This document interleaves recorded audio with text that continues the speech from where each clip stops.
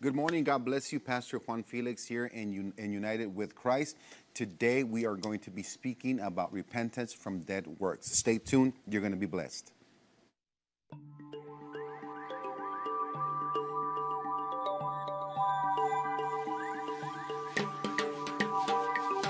United with Christ. Meet local churches with open doors, serving throughout the Border Valley community and sharing the truth and hope of God's love and salvation. A presentation of Life Christian Broadcasting Television. And now, United with Christ.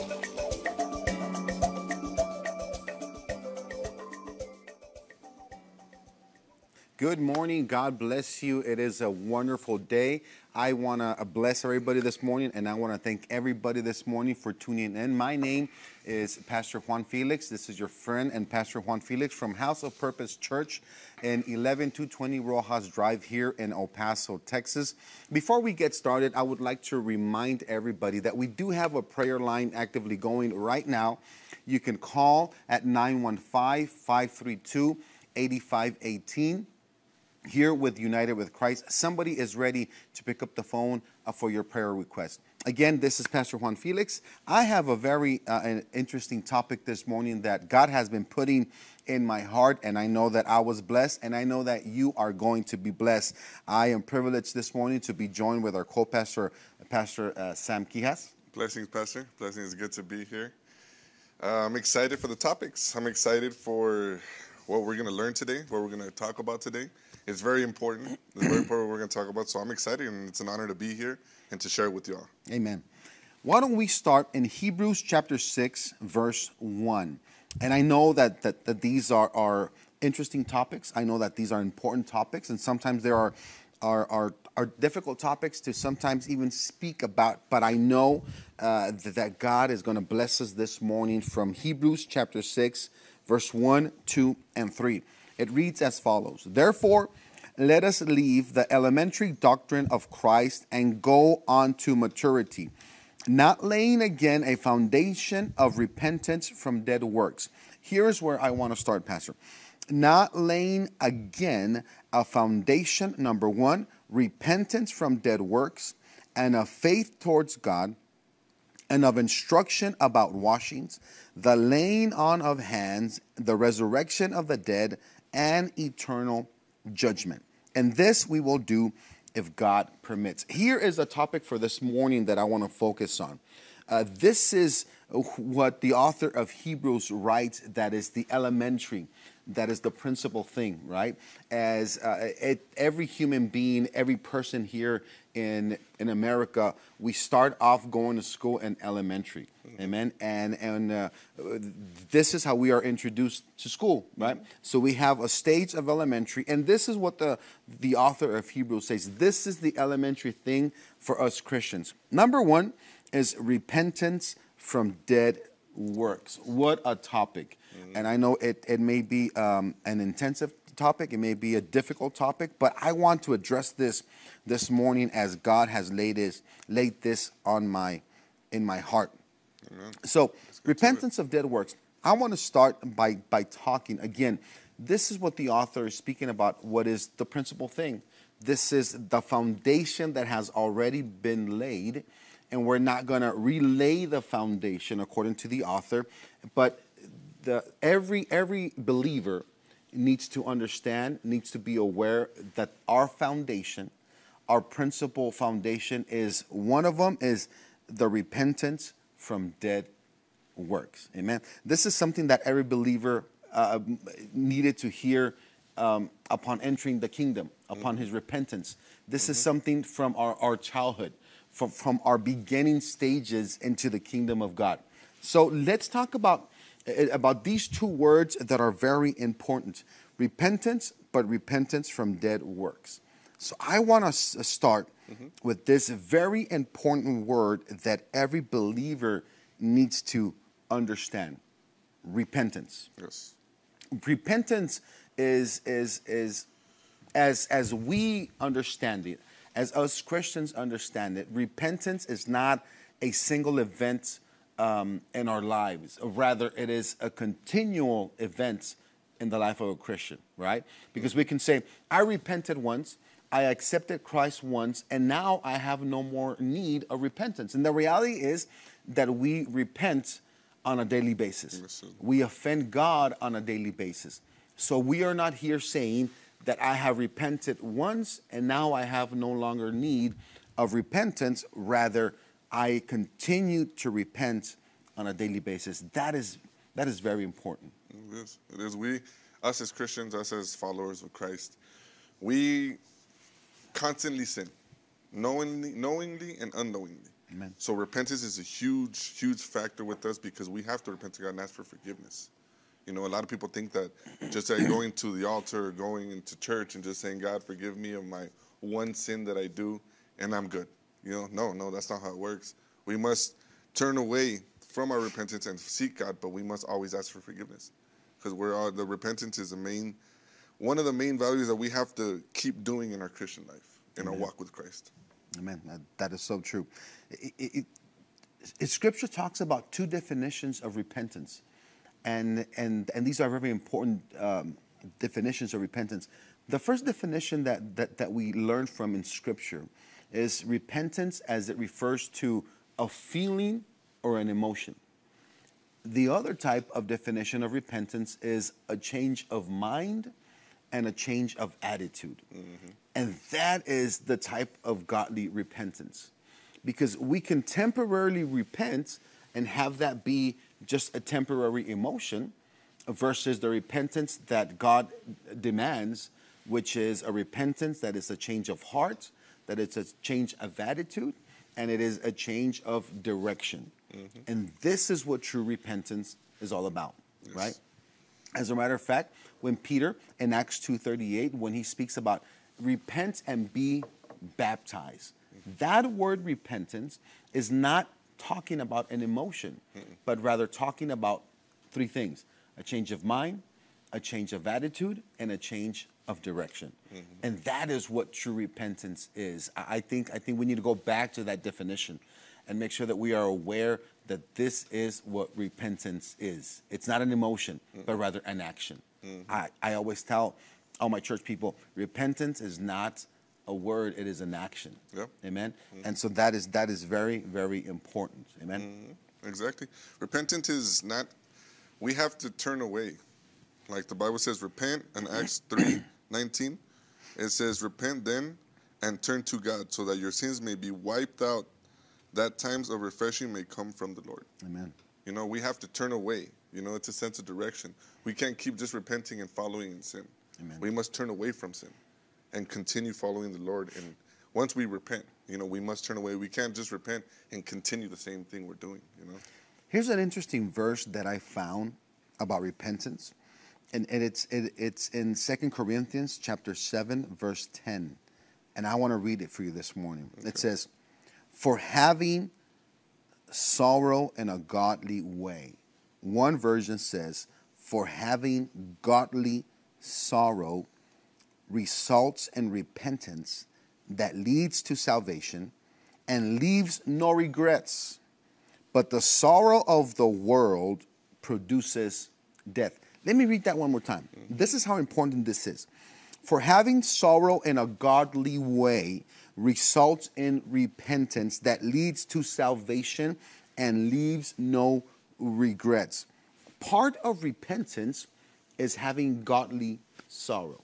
Amen. And there's this notion in church where they tell you you shouldn't feel bad. The reality is that there is such a thing as godly sorrow. Mm-hmm. It is part of repentance. Notice, for having godly sorrow. In other words, I'm feeling sorry. It results in repentance that leads for salvation. So when we have the Spirit of God within us, amen, and we falter for X, Y, and Z reason, there is something called godly sorrow that is within every single believer. Mm-hmm. And that's a good thing. In other words, frankly speaking, we should feel bad when we offend God. Yes, of Amen. Course. There is that conscience, there is that feeling that yes, we have offended God and we should feel bad. There is such a thing as godly sorrow. I think many people disconnect from that, and now they have a cauterized mind where they no longer feel sorrow. There is no longer a hurt. There is no longer an emotion attached to this fault that I committed. But the reality is that there is such a thing as godly sorrow. And when we do falter, it is okay to feel bad, because that, I believe, is a product of the Spirit living within us. It is called godly sorrow. How important is that? That's very important, because that causes us to not ask for forgiveness. Amen. You know, if we don't feel bad about it, if we don't feel the guilt about it, if we don't feel the shameness, the hurt that I'm offending God, then what forgiveness are we doing? What are we going to ask for forgiveness for? Amen. If we don't feel that godly sorrow? So it is a good thing. It is a good thing to feel that godly sorrow, so you can ask for forgiveness from God. Because then, what would you ask for? You would just blow by it like it's nothing, you know, and then you'll ask for other things that, when that's affecting God as well, you know. So we have to feel bad, you know. We have to feel ashamed, you know, and it's not a bad thing. It's a good thing, because God lives in us, and we know we are offending God. You know, we don't live in the ways of the wicked. Right. You know, we feel that I'm not doing the right thing. You know, I must ask for forgiveness. You know, I did X, Y, and Z, and, you know, I'm so ashamed. You know, I need to ask for forgiveness, because it gets to a point to where people don't feel that shameness anymore. You know, then they stop asking for forgiveness, and that's where sin continues. Amen. For having a sorrow in a godly way, or godly sorrow, results in repentance. That definition of this word repentance in this text, it means it's going to result in a change of mind, it's going to result in a change of attitude, and it's going to result in a change of direction, because we need to have godly sorrow. Yeah. Amen. We live in a tradition and an age where there is no godly sorrow, where it is quite frankly easy to be a Christian. It is easy to go to church and really don't have that conviction. I think when we have conviction, when we have this spiritual conviction that I am a child of God, I am a son, a daughter of an Almighty, then it is important how I behave. I never want to offend the one that loves me, right? And so because I have offended God, it's not just going to church. I think we got to break down this myth that it's not just about going to church and fulfilling an agenda, but rather having a relationship. A relationship that I never want to cause harm to the one that loves me, to the lover of my soul. And whenever I do cause harm, that godly sorrow, according to Scripture, is going to result in repentance. Again, a change of mind, a change of attitude, and a change of direction. I pray that I pray that God's people start coming back to that godly sorrow. Yes. Sorrow means a feeling almost of dread, a feeling of sorriness. I feel sorry. I feel humbled. I feel convicted. What would happen if every child of God had godly sorrow, had that type of conviction in their lives? Imagine that. Oof, a lot of things would be different. A lot of things, you know, a lot of people's attitudes would change. A lot of people's demeanor would change. A lot of actions wouldn't be the way they are nowadays, you know. You can't just expect forgiveness and not ask for sorry, you know, even if I offend you, you know, like parent-wise, you know, your dad, you love your dad, but if you don't do the things you were raised to do and you're doing the opposite, you know, it's not showing the love, you know. So you have to ask for that forgiveness. You have to change your mindset and live by the word. You know, that's how you show your true love. Amen. You know, that's how you show your obedience, you know, and that's how repentance comes, because, you know, any little falter, you feel that sadness, like, oh, I messed up, you know, and I feel sad because I hurt God. Amen. You know, I hurt God, and, you know, he's done so much for me. I need to repent. You know, I need to repent and get back on track. Amen. Let me repeat that prayer line once again. 915-532-8518. We want to pray for you this morning. If you have a prayer request, if you need prayer, if you say, Pastor, this morning I need you to pray with me for repentance. I need godly sorrow. I want to get back in line with God. I want to get back in order with God. Would you call us, please? 915-532-8518 here at United with Christ. I want to speak about three evidence, or the evidence of repentance. And what I discovered in the evidence of repentance is three things. The first one is whenever there is true repentance, again, within the context of repentance, a change of mind, a change of attitude, and a change of directions. There is an evidence of that. And the first one that I have found is that there is going to be a change in values. When we are truly repentant, our values change. Now, how do our values change when we are repentant? The Bible says that we are the lights of the world. The Bible says that we are the salt of the earth. The Bible says that there is no communion between the darkness and the light, right? And so when my values change, it means that I have literally come from darkness into light. It means that my perspective, my views have changed. How have my views changed? Because I was in darkness. Imagine waking up at night, and when you open up your eyes, all you see is shadows of what's there. But your perspective and your vision is altered. It is not what it could be. But now when you walk into the daylight, everything is different, right? Your vision is clear. You see things clearly. And when you see things clearly, your values will change. Amen? When we are being led by the Spirit, our values will change. So I have found, Pastor, that the number one evidence of true repentance is, where are your values? So I always ask people, show me your values and I can see your level of repentance. Because your values will always show how repentant you are. The way in which you are seeing things will change when we are in the lights, when we are in Christ, when we are filled by the Spirit. Our values will change. Oh, yeah. Amen? Yeah, everything, it's like you say, wow, that was great. When you're living in darkness, everything is dark. But when you come to Christ and Christ shines that light within you, you start seeing things different. You start seeing the love. You start seeing everything that God explains to you through the Word. You start seeing it in life, and you start changing your weight of, I don't need to be angry at this person. I don't need to hate this person. It's wrong to hate this person. But when you're not living in the light, it's the anger overwhelms you and it controls you. So you need to see things in different perspective, and that's the true repentance, because you can tell by the way someone lives their life if they live in repentance or not, or if they're a loving Christ person, because of the way they are with one another, their humbleness, their kindness, the love that they have for each other is a different, because nowadays in this world, people don't have love for each other.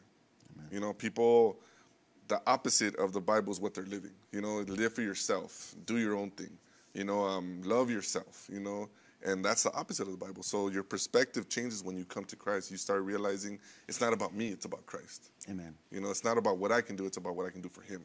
And notice this, I behave according to my values. So my values are going to dictate my behavior, right? Because that's how I see things. Yeah. Let's move on to number two. Number two is, not only is there a change of values with true repentance, but number two is, there is a change in lifestyle.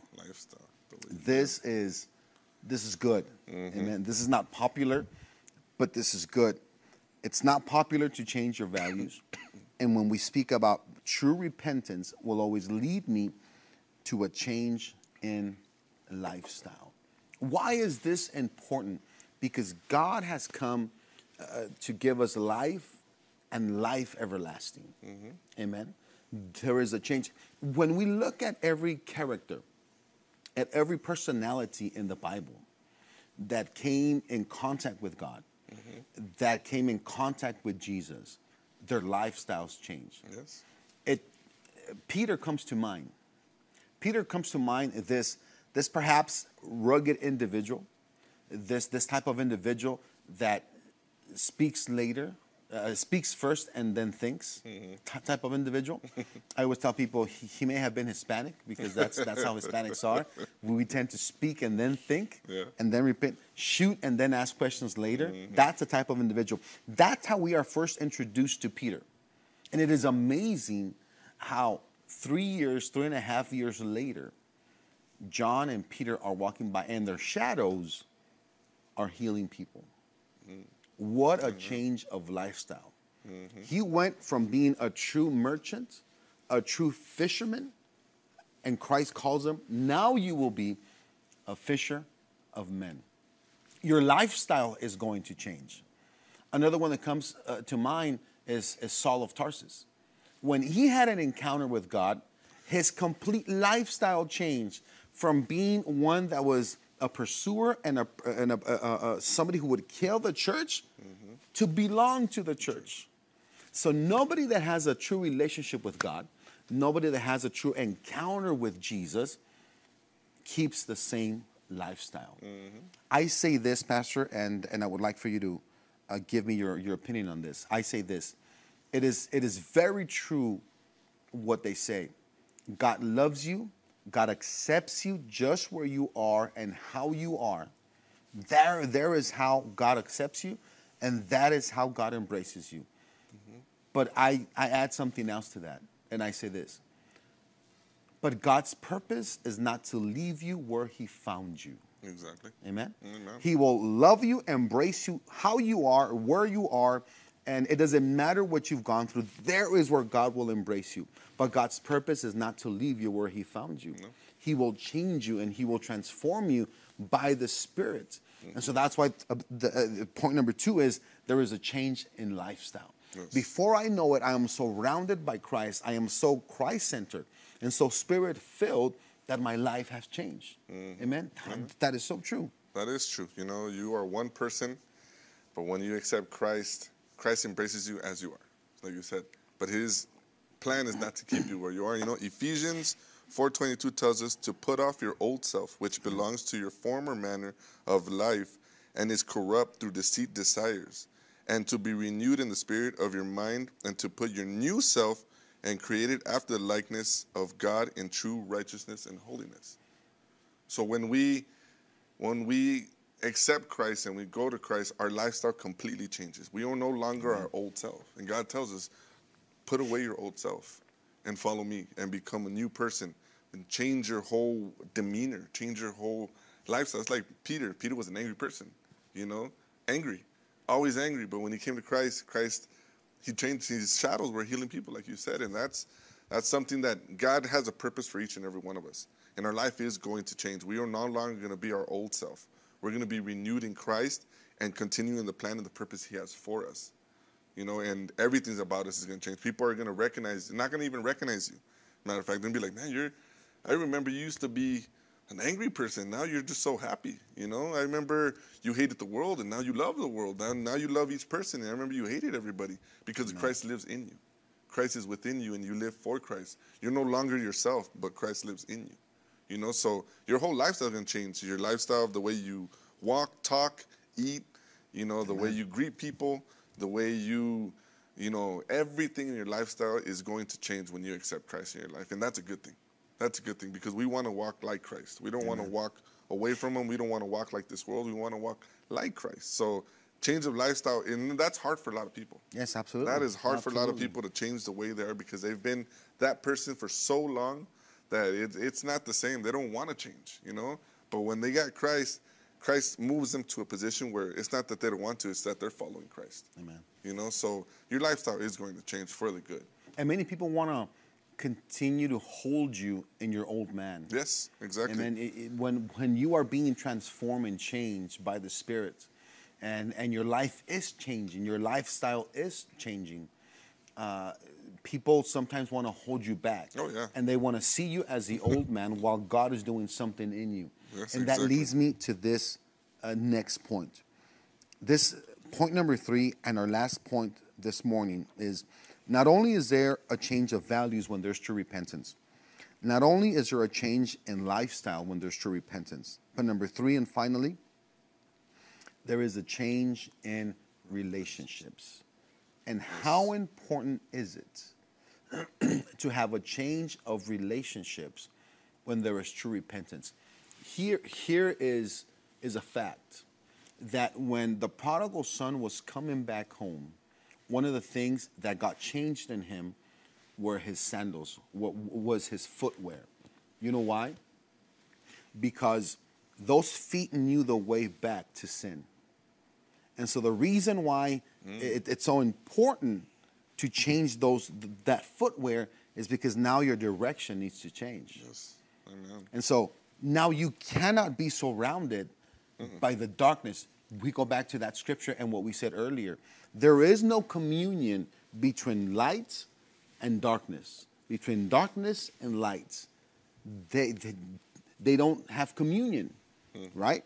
And so the reality is that there has to be a change in relationships. Yes. So this is why repentance is hard, because there is a change of values, there is a change in lifestyle, and there is a change in relationships.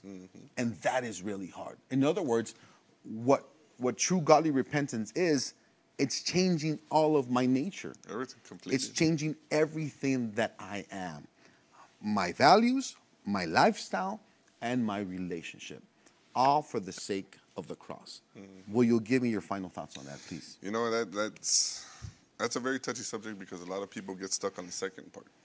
You know, they come and repent, but they don't change their lifestyles. They don't change their ways. They don't change their direction.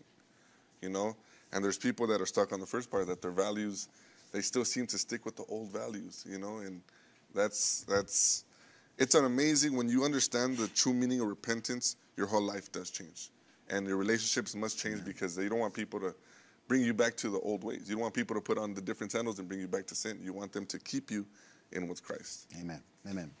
In these last couple of minutes, if you would allow me to pray for you before we leave, there wherever you are at and you are connecting with us, let us pray. Father, in Jesus' mighty name, oh God, I pray for anybody that is coming in contact with this transmission, anybody, Father, that needs to repent right now, that is giving their lives to you right now, that is asking for forgiveness right now. In Jesus' mighty name, I pray for every person that is listening right now. I believe that God brought this so that you can be changed and that you can be transformed. Before we leave, as it is our custom, I would like to bless you in Jesus' name. The Lord bless you and keep you. The Lord make his face shine upon you and be gracious unto you. The Lord lift up his countenance upon you and give you peace. God bless you. Till next time, I'll see you again. This is Pastor Juan Felix from House of Purpose Church. It has been a pleasure seeing you this morning. I will see you again soon. God bless you.